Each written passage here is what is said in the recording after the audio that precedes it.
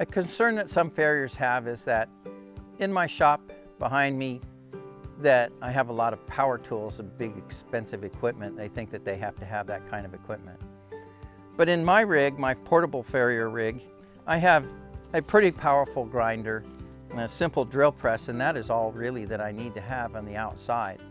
But even simpler than that, there's a way to do these shoes with hand tools that most farriers have on their own already. There's a few simple things that help you get the job done easier, and I'll show you some of those right now.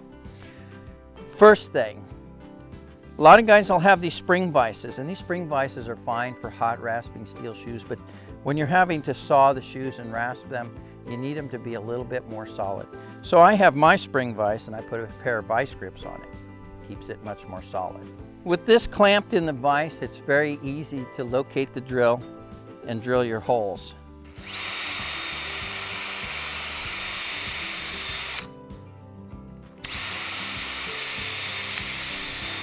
So when you go to shaping the shoes, you can either use the saw or you can rasp them to shape. So I'll just use this shoe as an example.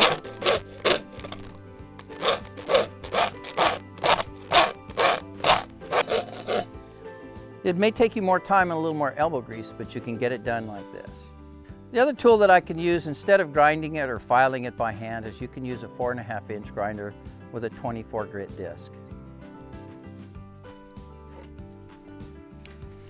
So this is the setup that I used for quite a number of years out when I was out in the field before I got my big grinder.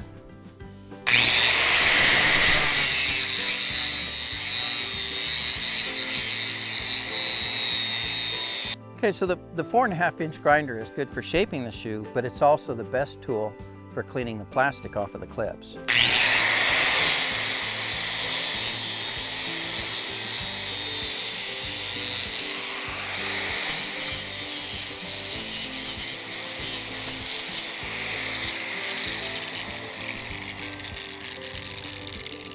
So you can see shaping can be done simply and easily with inexpensive hand tools.